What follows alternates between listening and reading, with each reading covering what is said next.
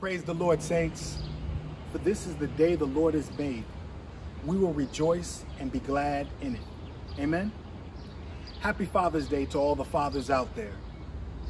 I want to share a scripture from Isaiah 66:1, and it says, "Thus says the Lord, heaven is my throne and the earth is my footstool. Where then is a house you could build for me, and where is a place that I may rest?" Saints, as we came in today and we started service coming in from the clouds, I'm just reminded that we serve a God who sits high and looks low. Nothing catches him by surprise. He loves us so much, and he will be with us to the ends of the earth. Whether we have church in a building, whether we have church outside, whether we have church at home, for we are the temple of the Holy Spirit. And the Holy Spirit lives within us, and we are the church. So we can have church wherever we go. Amen. So today we're going to have an awesome service. I believe, God, that the Holy Spirit is already here. He's already in our homes. He's already in our hearts. And he's going to show up and show off in a mighty way today. So let's bless the Lord together. Let's come together to worship him in spirit and truth wherever we are, because he's an awesome and a mighty and a wonderful God. And he deserves all the praises, all the glory, and all the honor. Amen. Happy Father's Day. Well, God bless you, beloved. This is the day that the Lord has made, and we choose to rejoice, and we will be glad in it. As we give honor to God, to our pastors, and to my entire Fresh Anointing family, we thank God for allowing us to celebrate once again fathers everywhere. Go with me now as we go before the throne of grace, before our God. Let us pray. Heavenly Father, as we come to you in prayer today on behalf of fathers everywhere, we thank you first and foremost for being the perfect fatherhead to us. You are the perfect example, dear Lord, for you are the Lord that fathers everywhere. We mark the perfect man. You are the one that teaches and shows us how to discipline and nurture, how to teach, how to love, how to show the light of God to our families. Father, we thank you today for fathers everywhere, those fathers who are in their homes, those fathers who are in the homes, dear God. Lord, they are there, dear God, with unwavering accordance to your word. Lord, I thank you for single fathers who are maybe raising their children all by themselves, doing the very best that they can without complaint. Father, I thank you, dear Lord, for those men who have a heart to step into the duties of those fathers who may be absent from homes, or for those fathers who are now resting with you. Would you confirm them each and every day and let them know, dear God, that these men who choose to love and to teach and to show love to children in need, would you bless them? Father, I even pray right now for future fathers. Fathers, dear God, dear Lord, that I declare right now in the mighty name of Jesus Christ will foster a generation of children that will serve you. Lord, I thank you right now, and I pray in the mighty name of Jesus Christ that you would strengthen fathers everywhere. Lord, would you draw fathers to you, dear God, with greater trust, help, and hope in you, dear God. Sustain and keep them, dear Lord, I pray in the mighty name of Jesus Christ. Help them to reach out and call on you each and every day. Lord, I thank you for those fathers, dear God, who choose, dear Lord, to stand. Father, I pray in the mighty name of Jesus Christ that you supply the needs of every father, dear God, according to your great riches, as they train up the children in the way that they should go. Father, I pray in the mighty name of Jesus Christ that you continue to guide the minds of fathers everywhere, especially in the times that we're living in, dear Lord. Guide them, dear Lord. Show them the direction that they should go. Help them to cry out and to seek your face each and every day. Help them, dear God, dear Lord, to trust in you. Lord, I pray in the mighty name of Jesus Christ that you garrison and sustain and hold up fathers, especially during those very trying times which will come. But Lord, dear God, overwhelm them and saturate them, dear God, in your abundant grace, your peace, dear God, and hold them close in your protective hand.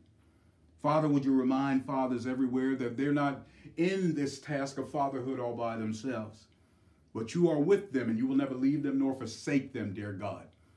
You will keep and cover them, dear God, as the provider and protector, dear Lord, as the nurturer in the families that are depending on them every day.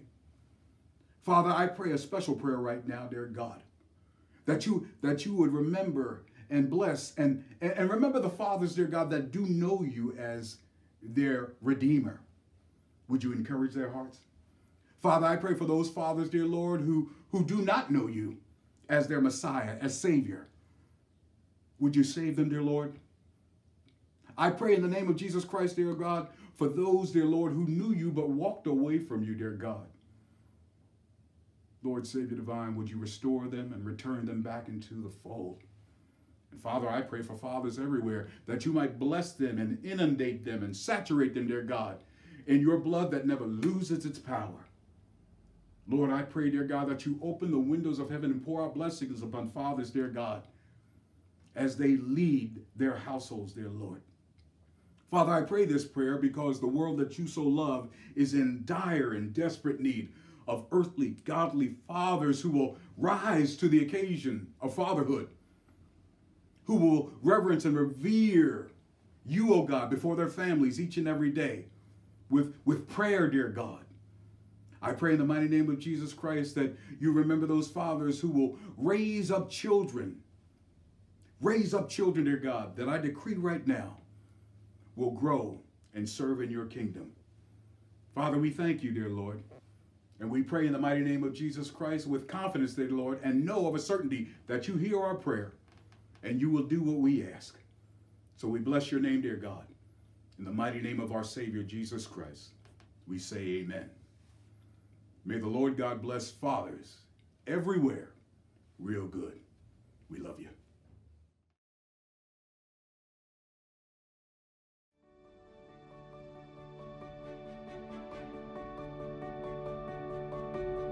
In the beginning was the Word. God spoke, and the world was formed. Heavens hung, waters separated. His word was life to Adam and Eve, protection to Noah, direction and a promise for Abraham, salvation for Isaac, identity for Jacob, an inheritance for his sons, and deliverance, blessings, and warnings to Moses. His words came through the prophets, and then the Word became flesh and dwelt among us, Jesus, God's Son. His word is alive and active, and it never returns void, always accomplishing the will of the Father. It saves, sanctifies, heals, transforms, keeps, sustains, renews, cleanses, a fountain of living water, and wherever it goes, it brings life. Blessed is he who puts his trust fully in God's word and passes it to their children. God said, "These words shall be on your heart. You shall teach them diligently to your children. You shall talk of them when you sit in your house and when you walk by the way and when you lie down and when you rise up. You shall bind them for a sign on your hand, and they shall be for frontlets between your eyes. You shall write them on the doorpost of your house and on your gates." When the children of Israel followed these words, there was great victories and revivals. But when the word grew scarce, from fathers not passing it from one generation to the next, destruction and death was close to follow. In this hour, we are again experiencing epidemic spiritual poverty as fathers continue to bypass the main thing their family needs, God's eternal life-giving word, the Bible, leaving themselves and their families spiritually starving to death. With the bombardment of every distraction vying for our attention, including the lust of the flesh and the pride of life and an enemy that tries to keep us enslaved, is it even possible for fathers to keep God's word continually before them and their families? Hi, my name is Ben. This is my family, and I lead a ministry called Inner City Movement. We are creating Actors Bible, which is an online tool that gives everything needed to easily enact Scripture, with a vision of dads dramatically and consistently engaging their families with God's Word to effectively make obedient disciples of Jesus Christ, first in the home and then beyond. I live in Philadelphia now, but I didn't always. I grew up in Leo, Indiana, where I grew up in a pretty dysfunctional home. Though we said we loved God, no one ever read His Word in our home, and therefore not living it out. We went to church on Sundays and acted like we followed God's word, but the rest of the week was hell. I grew up thinking this was how Christians live and act. At 10, my grandma took me to a large pageant play at a church. I loved it so much. It was very marking to me. I went home and took my mom's good sheets, transforming my room into a set for a play, and sold tickets to my family. During my teen years, my church did large plays as well as mime skits. They always had me play Jesus, but right after I would be at a party, drinking, smoking, and acting very promiscuous. Most people in Leo said they were Christians, yet they acted like I did, so I thought I was good enough the way I was. And every time I played Jesus, it was for others to get saved, because I was good. I came to Philadelphia with my youth group on a missions trip, where we worked with Frank Vega at Inner City Missions, a ministry in the worst part of Philadelphia called the Badlands, reaching those struggling with drug addiction, homelessness, prostitution, and their children. As I spent time with a little boy named Tavon, my heart fell in love with him, the other children, the city, and my future wife, who was the director's daughter. I moved to Philadelphia with my mattress on my roof of my car and everything I owned shoved into it. I became an intern at the mission. Frank would set up large tents for outreach crusades. We noticed the youth would just sit on the front doorsteps and not be interested in coming over to the tent to hear the preached message. But as soon as Felicita and I would present a dramatic presentation, I would do mime and she would do dance worship, and we would combine those to show the gospel message. The youth would come over and want to see, and they would be impacted and give their lives to God. They also wanted to join in and be a part of the presentations. We saw that if they were going to be a part of presentations, we had to practice, and that gave us an opportunity to grow in relationship with them and teach them what it meant to be a follower of Christ. So in our home, Felicita would disciple the girls upstairs and I the boys downstairs. We traveled around the greater Philadelphia area with a trailer full of staging and props to transform churches into theaters and do big productions, performances. We were training churches how they could use the arts to disciple their youth, all the while evangelizing their communities with large shows that our youth and theirs would present. We started to dream of a theater headquarters and found a 1920s 1,600-seat dilapidated movie theater in great disrepair.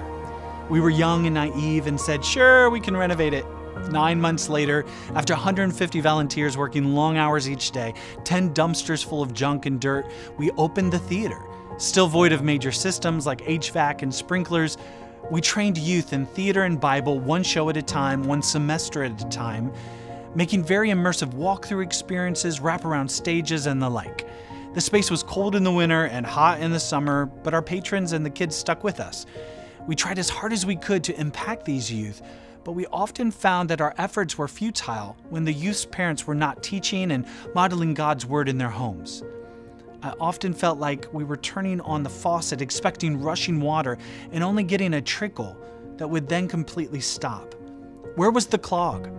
I had been a part of youth ministry for years now and seen very similar results. It was during this time that Felicita and I were saddened because we wanted children, but it had yet to happen. Finally, news came that we were pregnant. It was going to be a girl. And for the first time in my life, the fear of the Lord came over me. You see, for the last 30 years, I was playing the part of an actor. I was pretending to love God. I actually loved my sin, my secret life of following what I wanted. But I knew that my sins were now going to have a direct impact on my soon-to-arrive daughter, and it shook me to the core. I was face to face with my sin for the first time. Though I had played Jesus hundreds of times on the cross, I never truly knew my need for his salvation. I cried out to God, and he directed me to his word. To my precious brothers, happy, blessed Father's Day. I hope that this day will be filled with blessings and provision from God. And I hope you have a great day. You deserve it. Pastor Ben Meyers and Elder Duane Rawlins, who are going to talk about fatherhood today. And in preparation for their talking about this, I'm going to sing that song, Father Me. Father, wrap me in your arms. Father, wrap me in your arms. Father, wrap me in your arms, and Father me. I am safe within your arms. I am safe within your arms. I am safe within your arms. So Father me. God bless you. Have a great day. Ben, welcome. Thank you Duane. for inviting us into your home, God, to have this conversation about fatherhood. My absolute privilege. Thank you so much for coming. Yeah, you've been doing some amazing things with the Actors Bible and this mandate that God has given you, privileged you to work with. Let's start with a little bit about fathering in 2020, right? There's so much going on, right? And to say the least. To say the least, unexpected things. We were talking about our plans. My God. How do you see the role of the father being needed in this time, where we're dealing with pandemics, where we're dealing with judicial and civic issues? Like, where do you see the role of the father really anchoring us or in our times now? Wow. Yeah, so we see in Matthew 25 where Jesus is asked, what will be the signs of your return? And the disciples really wanted to know because he had already told them that it wasn't now that he was, that the end of the age was here, but so if it's not now, when? What will be the signs of it? What will it look like? And he began to describe that nation would rise up against nation, ethnos, people groups would rise up against, and this would be part of the birth pains that would lead to a great deliverance with the return of the Son of Man himself coming and being revealed. Are we there? Like, I don't know, but the birth pains are definitely being released right now. These are, when we begin, like when my wife went into labor all 6 times, we know what that looks like. First, there's pangs. Oh, I think it's going to be today. And then it's the contractions start increasing, and they go from to they take her breath away. I'm no expert, but I've been through 6 of them now, and I can see it. And there's reprieve in the middle of it, right? There's this moment of let's reflect, brace ourselves for what's coming. And I believe that we're in one of those places right now. And so what does the role of fatherhood look like right now? Well, before Jesus' first coming, the spirit of Elijah was released on John the Baptist, this spirit of calling people to repentance, that the kingdom of God was at hand. Why? Okay, spirit of Elijah, what is that? So it's a fathering role of making disciples, of disciple making and turning people from the way they were going to the way back unto the ultimate Father.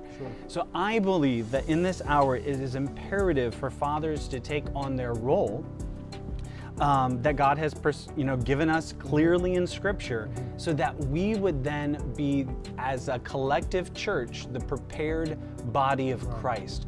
If fathers don't take their rightful position, we endanger the bride, the wives, the children, but ultimately all of us as the bride, understanding our role, how we're supposed to go along with the will of Jesus, and Jesus, or the husband, is supposed to lay down his life as Christ laid down his life for the church. And we get all that. If we get this thing distorted, we're actually distorting the image of God and the clarity of the role that we need to be yoked in with our Messiah at the end of the age, that he's coming back for a pure and spotless bride. Sure.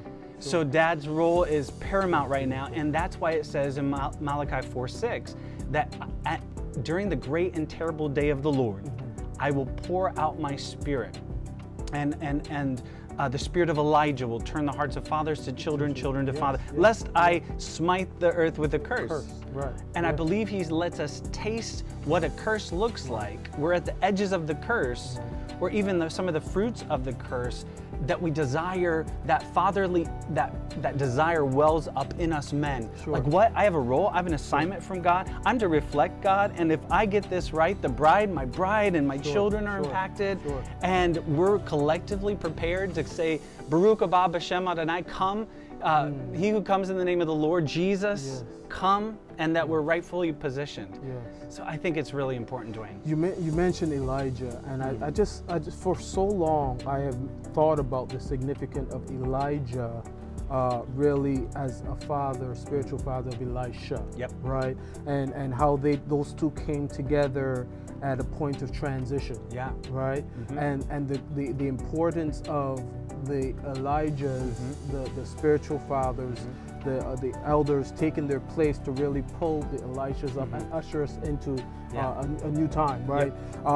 And I see that as now, right? I see that as there's this colliding of worlds now. There's this where everything is being disrupted. This is a huge time of disruption. Whatever can be shaken. Whatever can be shaken is being shaken, and there is such a need for Elijahs to speak purpose into Elishas. Right? Fathers to speak purpose into sons, and to really pass on the legacy of carrying the message. So when I think about legacy and what we are as fathers are trying to do with our children, I know with my children, I'm half you. I'm 3 children, you're 6, so you are the expert in this. No expert. I think about one of the things that's really important to me is passing on the legacy of the relationship of the kingdom of Christ.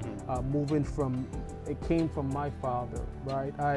I think back to the pains that my father, he was intentional about giving me legacy and making sure that I knew the word and had times of devotion with me. He was purposeful in creating legacy.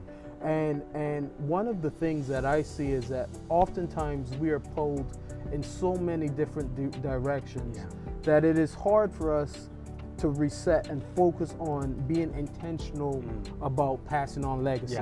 Passing on the kingdom legacy specifically.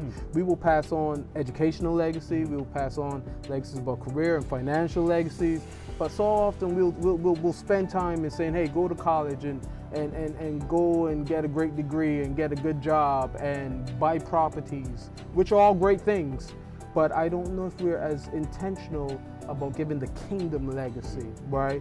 So talk a little bit about some of the things you are doing as a father with your family about to really push the kingdom legacy with your children. Real briefly on the Elijah piece. When I was talking to God, I was like, I was studying out the spirit of Elijah, what that looks like. I'm like, God, like that is someone else fathering someone else. And that's what we have been doing here for a long time here at the ministry. I was like, so what is that really?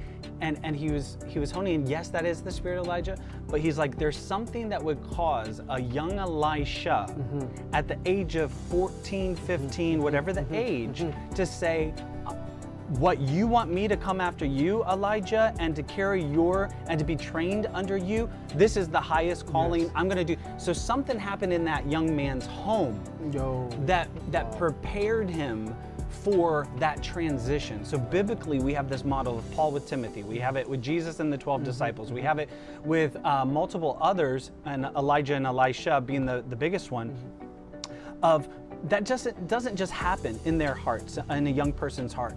And that's where we've seen with all the studies that show, where we're splitting kids up on a Sunday morning into different age groups and segregating them away from the family, is we've lost a generation. And the type of mentality that we've done so far is we don't lose them when they're 14, 15 years old. You know, when the spirit of Elijah is manifesting fully and they're going into their calling and can be trained by somebody else. Where we've lost them is between the ages of 9 and 13. And that's where the full biblical worldview is shaped by 9.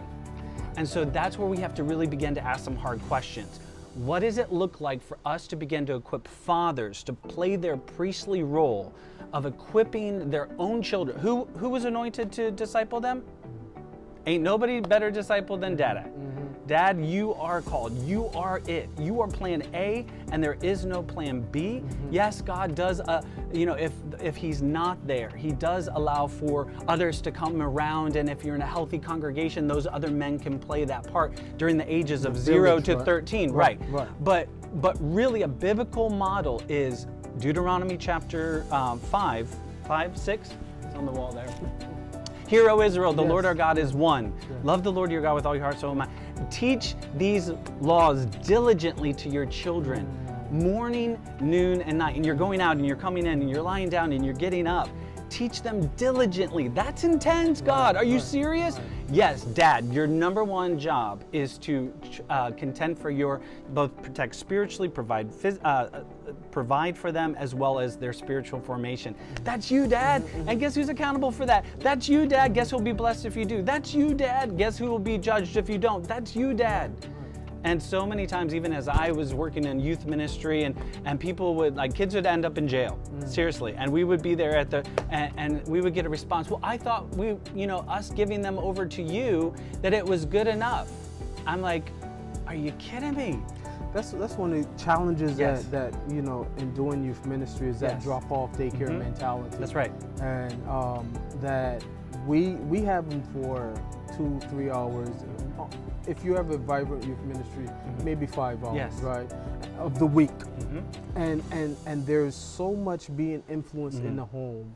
And one of the biggest barriers with the next generations, if they're not being purposely, intentionally, diligently taught the word of God, the love of God, and shown the example in the home, it's the breaking down of the lineage, the godly heritage that is coming down, right?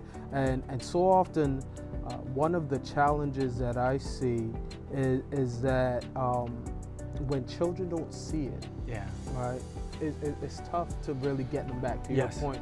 But if you have fathers who take that responsibility seriously and step into that role, so we'll talk about the tool that we have. You don't have to know. All you have to do is commit to it. Right? Commit to, this is what we'll do. And there are things around that we can, you can bolster your knowledge, you can bolster, and that's part of it, right? Part of taking it seriously is diligent and being diligent about it is you learning and you growing. But it seems like a good time to talk about the tool, the Actor's Bible, because I know even in my interaction with it, it's just an awesome tool to help parents, help fathers especially, lead their families in the Word of God, which can be intimidating sometimes, especially if you didn't have the benefit of someone to teach you. Right. So I was driving this morning, and God was just hitting my heart, because I was really troubled with the African American community and how systematically, like, fathers were taken out of homes. Fathers were imprisoned. Well, first they were enslaved, separated from families, and then imprisoned, falsely accused of small stuff so that they could then continue to have them work for free. And it's just, and my heart was troubled over that for the last week. And as I was talking to God this morning and I was driving the car, he was like, but it only takes one. There's curses to the 4th generation. There's blessings to the thousands. And if you, father, if you say it in your heart, you know what? I'm going to disciple my kids. I'm going to raise them in the fear and the admonition of the Lord. It's blessings. You're going to step into, it doesn't matter what was before. You unlock. You just unlocked blessings for 1,000 generations. You did. So Actor's Bible is a tool that allows any dad anywhere to contend for his own kids in a really easy, engaging, and intentionally consistent way. and I need something that keeps me accountable, something that my kids will want to do more than I want to do. And it's all based around getting interactive and role-playing with the Word of God. Two things that really changed my heart is God encountered me through His Word. I picked up the Bible with fear and trembling hands for 9 months. Starting Genesis, went to Revelations, and once I understood who God is, I had made up a God in my own imagination. Before then, 30 years said I was a believer, but really I loved my sin and my ways. And it wasn't until my daughter was coming into the world that I truly trembled over my sin. Because I could get away with my own sin, and I thought it was just harming me. But Dad, when you realize that your sin, He holds and it goes to the 4th generation, you begin to say, wow, this is bigger than just me. And can I share something with you? Please. So I was thinking about that same thought as we were preparing for this, and how having my first daughter changed me. Wow. And even before I even had her. I was locked into a struggle with pornography, right? Just bound by pornography. Yes. And the thing, I remember the thing that broke that thing off of me. And I was in the middle of the struggle, and I remember just guilt, condemnation was just beating me up. And I was like, I tried so many in the church, right? I tried so many times, and then the revelation came. What you are doing is opening the door for a curse for your children. And I didn't have any children then. Whoa. But the thought that what I was doing was going to impact them. My God. To 4 generations down, my grandchildren, my great-grandchildren, and their children. I was like, the thought that that could happen, that something I was doing was going to impact them, brought me back. And that revelation was the thing that started me on my road to freedom and recovery. And so the thought that was really blessing me and really being highlighted for me was the fact that so often as men we get focused on the now, right? And we don't lift up and think legacy. We don't think generational, right? And what you're talking about is these blessed, like, if I embrace the Word of God, this thing has power not only to change my mind, because you're so right. A lot of times, even in church, we are just living for us, but just with a sprinkling of Jesus on top, right? But now when you come to the realization that my sin not only separates me from God, but impacts and brings curses. We talk a lot about generational curses now. Dad, you have the power right now to break generational curses. And we talk about what that in theory, and when we pray about that, but oftentimes we don't step into the Word of God and allow the truth of God to break that curse, right? So true, and it's encouraging to hear, and I'm hearing more and more dads like this. That's why I believe God is releasing. I believe he already released it. I think it just happened on Pentecost this year, that a revival or a reformation of fathers is happening, and I believe it's an end time pouring out that will prepare for fathers to take their priestly role, their pastorly role in the home, and that the bride of Christ will, as a result, be prepared. And I think it's happening right now. I believe a spirit of chaos and disorder also was released at the same time, a spirit of Jezebel, to counter what was being released in the spirit. And so, I'm excited because I believe it's now. I believe this is a working of the Holy Spirit, and I believe as dads understand not just the curse of it, but oh my God, you start walking in this thing where Dad, you're the one who's training and disciple your kids, and you see instant results. I'm serious, instant results the same day. The order in your home is different. And God has given us that structure, right? The head of every man is Christ. The head of man, head of woman is man, and then the mom. And so this spiritual authority, this releasing structure, it shifts things in the home as we begin to stand in our position. People ask me all the time, "What's your role? Are you pastor? Are you apostle? I said, I'm dad, and I'm excited to be dad. And I believe there's a revolution of fathers who are just going to step into, I'm dad. I am dad, and that doesn't make you more more important than your wife. It's just a different role with a different assignment. But God has given us this structure, and if we want to usher in the end time move of God, we have to get in order. We're out of order right now. And so even the way that we do church, even that, I mean, and God's shaken everything that that can be shaken, and what remains is his structure, his foundation, right? When you even look at the effects of the pandemic, and everyone had to go home. You had to go home. You had to spend time at home. Where home was a place where a lot of people just slept, got clean, ate, and left. Sometimes not even ate. And we were at football practice, we were at school, we were at work, and all these things were happening. Even church, we were at church, we were doing all these different things. And God said, everybody go home. Time out, stop, go home. Yeah, so Actors Bible is the whole Word of God as a script. It gives you all your sound effects, special effects, visuals of the Holy Land where the story took place. It gives you ability to log in and track your points as you complete each scene, each act, with the goal of going through the entire Bible within 1 to 3 years. So Actors Bible just takes the mystery out of how to make disciples. You know, and so you don't have to know more than anything. You were talking about that a little bit. You just have to have a willing heart, like you said, and say, yes, I'm going to step into the role God has mandated and is going to bless me as I do. And yes, Satan will attack you, Dad. He will absolutely come up with every opposition to this, because right here, this is warfare. You want to know how to do warfare? Disciple your own children. And so Actors Bible, because I'm lazy, I'm tired often, and I don't want to, but as I began to find out, as I was studying reformers and awakeners and just Christianity, normal Christianity 100 years ago, it was normative for Dad to get up an hour before his family and spend time with God in the Word and prayer, and then get his family up and spend time teaching them the Word and singing a song. And I tried it, and so I was so excited, because I was like, well, maybe this is the one thing that was missing from my life that led to 30 years of dysfunction. And so I was like, well, let me try it. And so I was zealous and gathered my young family, and it was horrible. It was absolutely horrible. I have to go to the bathroom, I have to come back, and it's like all these moving parts. And so God said, cast their parts like you do in the theater ministry that we've run. And I saw a light bulb go off in their hearts.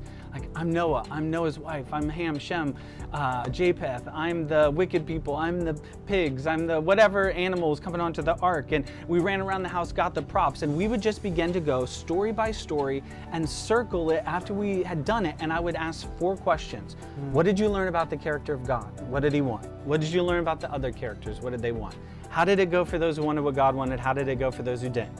And based on this story, what will you obey? And then the next time we would meet together, the next day or the 2 days after, whatever, I would say, how did it go?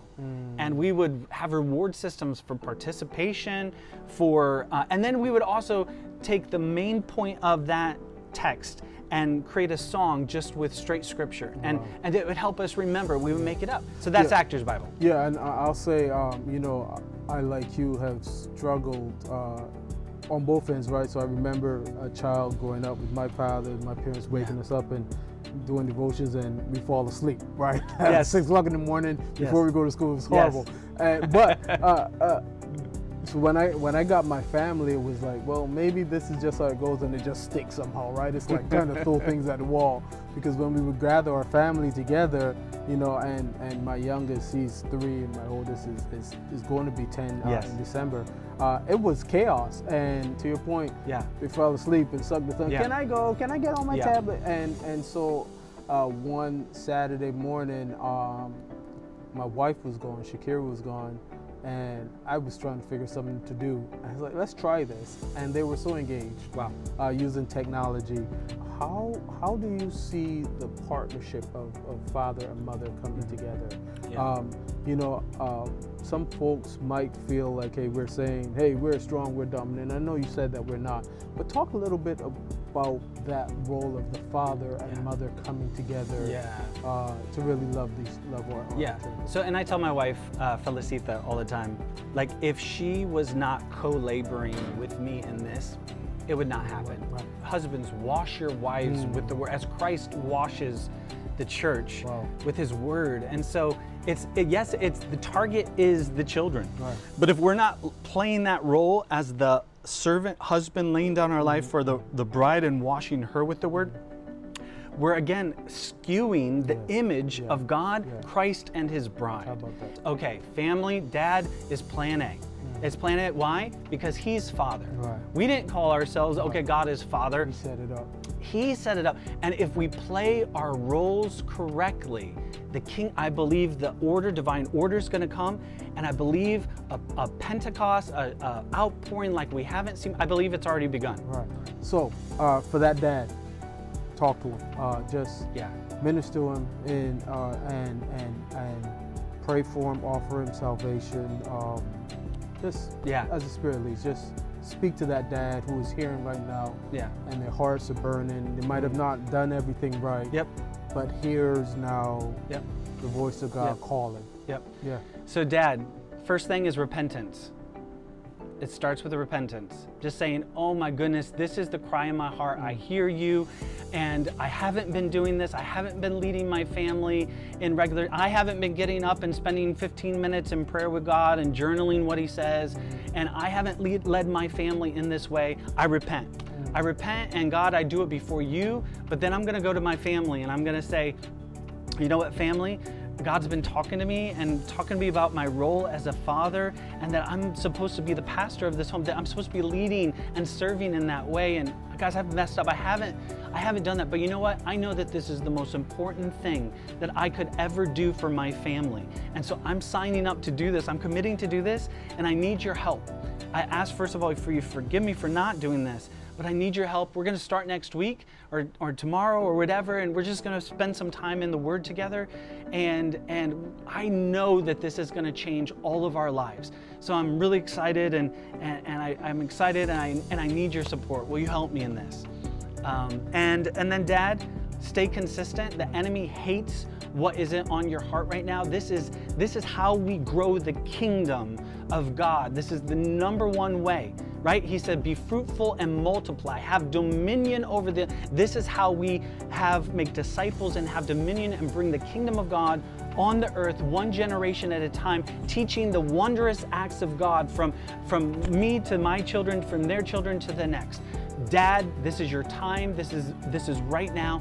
So let me just pray for you. Father, we just thank you right now that dads, Father, are just trembling under the weight and the glory of the responsibility that we were created in your image and likeness. And then you said to represent me in your home. God, this is, with fear and trembling, we approach this, God. Yes, God. Father, we want to be image bearers and represent you to our children, to our wives, Lord. Father, we're sorry for the way that we have failed in this way. Your word is really clear on this, really clear. Fathers, raise your children in the fear and the admonition of the Lord. This is Dad's job. So Lord, we're sorry where we've stumbled in this, God. But and a lot of it's been a lack of just understanding, God. Yes. And we didn't really know. And Father, we want to get in your word first and foremost as men. We want to start in the beginning and take it to the end. And we just want to learn who you are and what you require of us. But then, God, and thank you, Lord, that in that we are changed. Yes. We sign up and say, yes, I'm not my own, I'm yours, whatever you want. And the life of self that I was serving before, I no longer am serving self. I'm yours. Your kingdom come in my house, in my heart. Yes. And in that posture, God, I believe that right now you're just releasing the power of the Holy Spirit to do our assignment. Hallelujah. So even now, pour out your Holy Spirit, God. Name. Pour out your Spirit even now. Yes, that hearts would say, on this day I chose to disciple my family in the Word of God, and that it became central in my home. Yes. That even that act alone of just coming to gather around your Word shows it's important to us, God. Yes. And so, Lord, that would be the statement, just as Duane said, he remembers that. Yes, he remembers that. That was the most marking part, God, that we as men are saying, God, you and your word come first. Yes, God. Before our day, before we split up and go every other direction. Yes, God. And that's what screams the loudest, Father. But I thank you as we look at your word and take it one scene and story at a time, that you make us over into the image of your Son. We come broken. Yes. We come flawed. Yes, and there God. is nothing good in us. But when we surrender our lives to you and your word begins to transform us, because your word is Christ, and we become and shaped into his very image and likeness. So thank you, Lord, that we just come as we are. Thank you. We come as we are and broken, but we are built up. We are given power and might by your Spirit and your word, and we are sent out like lions into this assignment. So I thank you for dads right now, God, being equipped, God. And I thank you for our shifting in the church, the ecclesia, to understand this is the important thing for us to be doing, God, in this hour and in all hours. In Jesus' name we pray. Amen. I believe hearts heard that prayer. I believe change is coming and change has come. For those who need the resource, Actors Bible. How can we get? Yeah, so that's just simply actors.bible. Yes. So you just put that in your domain search and it'll pop right up. Yes. And you can click on that. If you want to do the 21-day challenge, there'll be an option to sign that. You'll get somebody cheering you on and mentoring you. But then if you just want to start, you just start and you do it for 21 days. You can do it without signing up, and it's free to do for those 21 days. And yeah, that's where you go. And there's some videos to show you how to do it. But the also cool part of having the dads awakening other dads is they kind of help you through the how to jump on there and do it with the technology part. So awesome. And then for us, we have our men's group who were actively involved at our church in building some of our men up, and so that's also a resource. Get connected. I think part of the thing that we need as men is not to be lone rangers, that's right, but to get connected. To get some support. I believe that there is a reformation that is happening now. So I thank God. I thank you for this time. Thank you, man. Ben. Always appreciate when we get together. I love hearing your heart. Yeah, it's one. Yes, so sir. yeah. Yes, sir. So praise God. All right. Congratulations. If you prayed this prayer or would like prayer, give us a call at 215-839-8121. Again, 215-839-8121. God bless you.